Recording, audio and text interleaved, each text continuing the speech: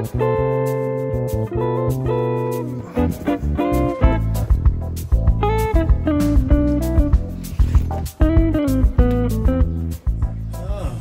Kapampangan, guitar community, magkapeta mo, Maya Paeldo.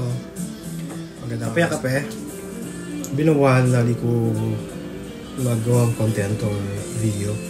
So, at this time,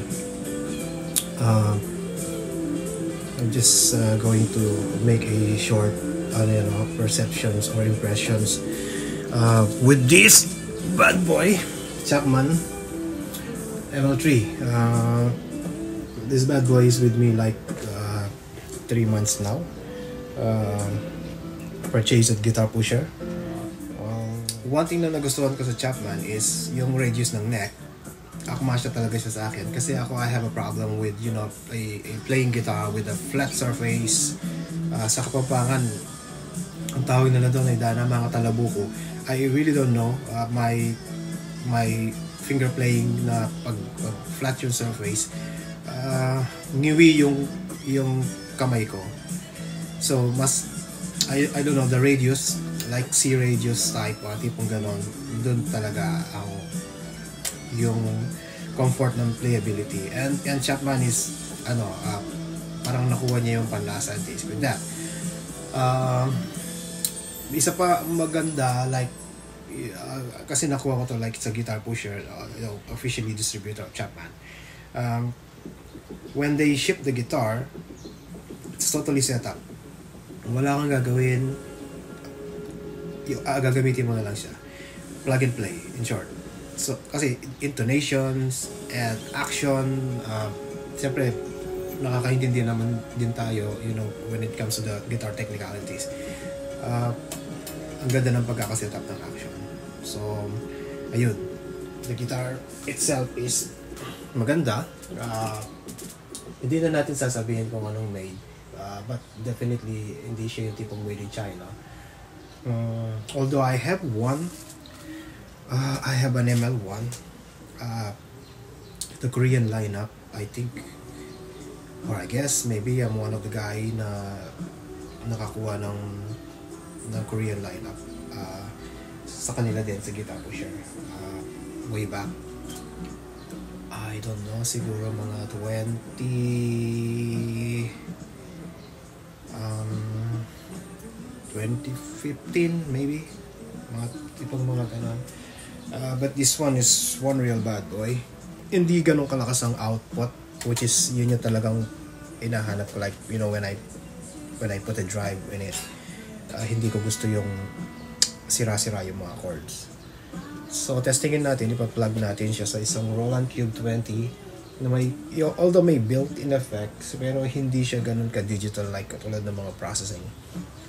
So let's just do it in a natural way. Clean and drive lang na siguro like drive and delay. So wala na, yun lang. Alright, continue tayo.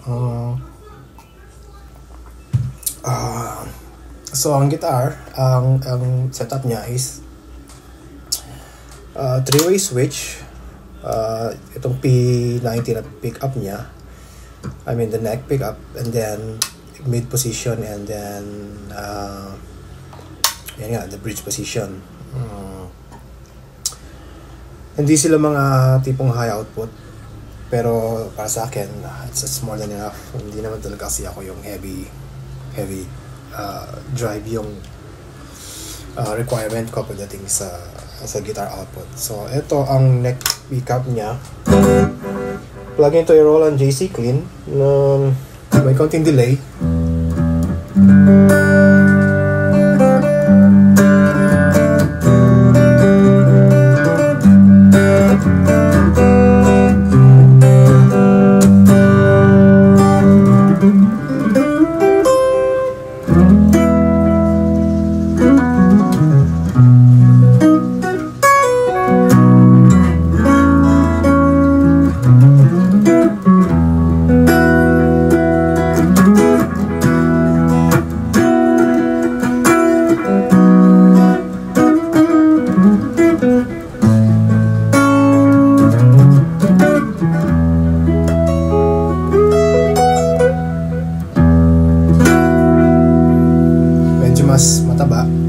And then yung neck,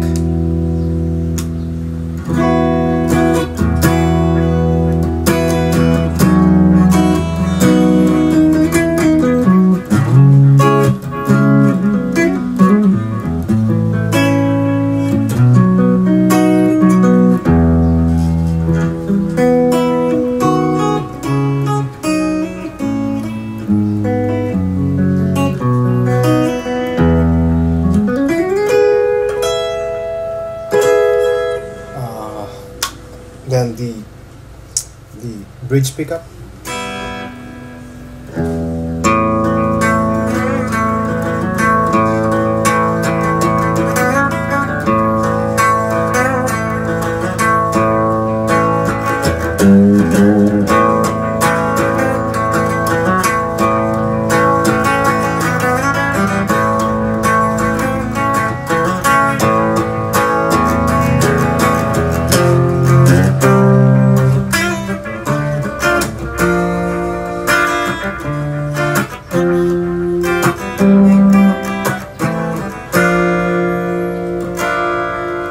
Subukan natin sila may drive. DS1 drive lang, may delay din, konti lang, and then a little bit of boost.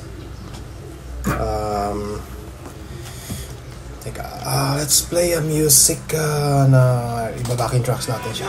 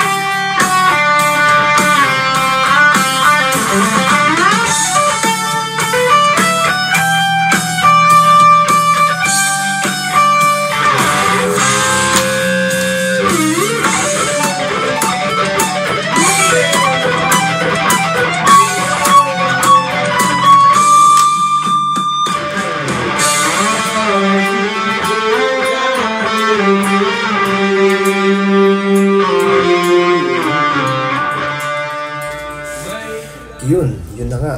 So yun yung drive sound niya. So